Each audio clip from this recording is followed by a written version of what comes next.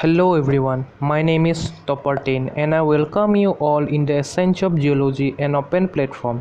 Today I will discuss with you an interesting topic, that is normal fault. Before I would go to the normal fault, first I like to discuss with you what is structural geology. Structural geology is the most commonly defined as the study of the architecture of the earth crust. It has developed due to the deformation or from its time of formation.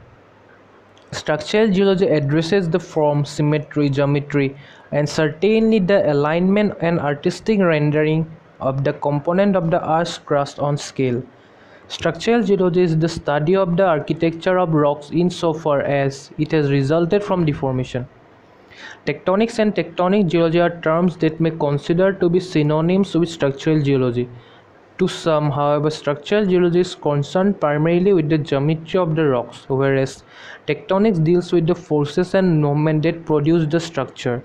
Faults, fracture, etc. are some of the structures formed due to tectonic causes, and they are part of a structural geology. Now, fault. Fault is a surface or narrow zone along which one side has moved relative to the other in a direction parallel to the surface or zone. The essential features is the differential moment parallel to the surface of the fracture. Some faults are only a few inches long and the total displacement is measured in fraction of an inch. At the other extreme, there are faults that are hundreds of miles long with a displacement measured in miles and even tens of miles. This planar discontinuity originates by tectonic forces acting regionally. The force may be tensional or compressional. Fault is a surface or narrow zone along which one side is moved relative to the other in a direction parallel to the surface or zone. Now, classification of fault. There are two main types of classification of fault, that is geometric fault and genetic fault. On the basis of the net slip fault, geometric fault are divided into three types, that is strike slip fault, deep slip fault, and diagonal slip fault. In strike slip fault, where the net slip is essentially horizontal along the strike of the fault, and in deep slip fault, it is clearly from the diagram, that is a fault in which moment is essentially downward along the dip of fault is called deep slip fault. And diagonal fault is a fault in which the direction of moment is diagonal to both the dip and strike of the fault is called oblique fault or a diagonal slip fault. On the basis of the dip angle, they are divided into two types, that is the high angle fault or low angle fault. In high angle fault, the dip is greater than 45 degree, and in low angle fault, the dip is less than 45 degree. On the basis of apparent moment, they are classified into normal fault, reverse fault, thrust fault, strike slip fault, etc. A normal fault is the one in which the hanging wall appears to move down or relative to the footwall, and a reverse fault is the one in which the hanging wall appears to have moved down or relative to the footwall. In this case, the fault plane dips towards the upthrow side. Now I would like to discuss the main topic, that is the normal fault. A normal fault is the one in which the hanging wall appears to move downward relative to the footwall. In this case, the fault plane dips towards the downthrow side. Generally, they embrace younger on the rocks on the top of the older rocks. This is the picture of the normal fault, clearly shows that the hanging wall appears to move down or relative to the footwall, and this is the picture is the normal fault in sandstone, that is in Utah, USA. Some of the characteristics of normal fault are, that is they are inclined deep slip fault, embraces younger rocks below the older rocks. Most normal faults have a dips of about 60 degree. It exists at levels in the crust. They have lower dip and some approach horizontal. Now come to the structural association of fault. The first structural association of fault is detachment fault.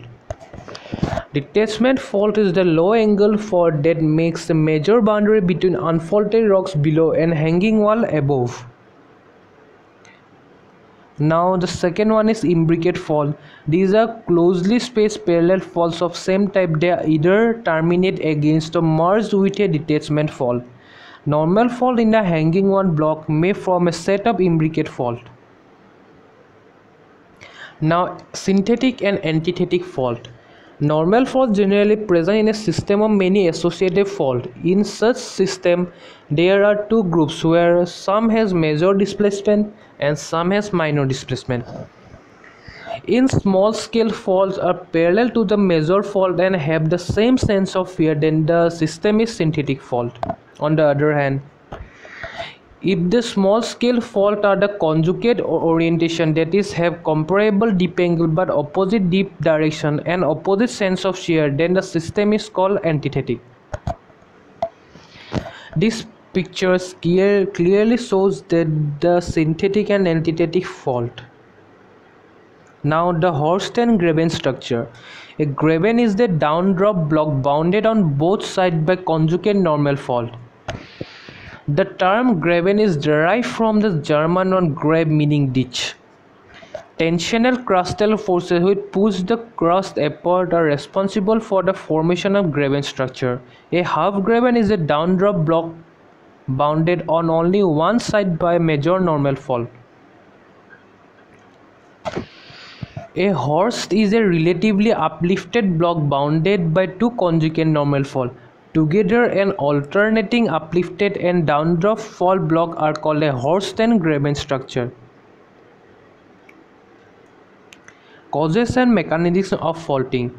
It is generally assumed that the fault develops when the shear stress acting along the plane is large enough to overcome the cohesive strength as well as frictional resistance to more along the fracture plane. Faulting is recognized to be the most efficient way in which strain buildup in rocks is released. Because of friction and rigidity of rocks, they cannot glide or flow past each other easily, and occasionally all movement stops. When this happens, stress buildup in the rocks and then it reaches to a level that exceeds the strain threshold. The accumulated potential energy is displaced by the release of strain, which is focused into a plane along which relative motion is accumulated, that is the fault.